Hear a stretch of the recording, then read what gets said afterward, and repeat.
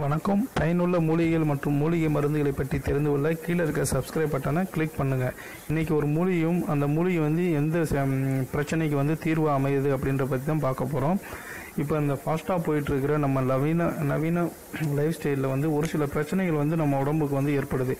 இதனால் நம்ம உடல் மனக்கவலை, சோர்வு இந்த மாதிரி அடைஞ்சு நம்ம உடல் பாதிப்பு ஏற்பட காரணமாக ஒரு சில பிரச்சனைகள் அமையுது. அதில் முக்கியமான ஒன்று தான் பார்த்தா இன்றைக்கி நம்ம பார்க்க போகிற இந்த தலைவலி.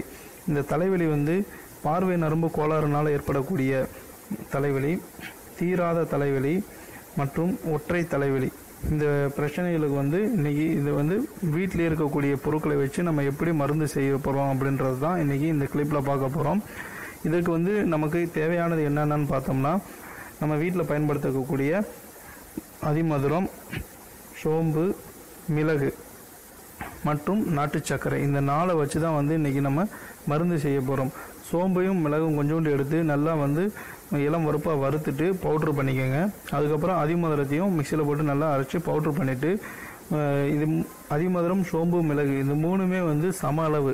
உதாரணத்துக்கு 3மே 10 கிராம் அளவு எடுத்துக்கிட்டோம்னா டோட்டலாக 30 கிராம் கிடைக்கும். அதில் பாதி அளவு நாட்டு சர்க்கரை, 15 கிராம் அளவு நாட்டு சர்க்கரை எடுத்து மிக்ஸ் பண்ணி வச்சுட்டு 1 ஸ்பூன் அளவு 1 to 2 கிராம் அளவு தினமும் காலையில் நைட்டு 2 வேளை சாப்பிட்டு வந்தோம்னா இந்த பிரச்சனைகள் எதுவும் நமக்கு தலைவலி பிரச்சனைகள் தீர்ந்து விடும்.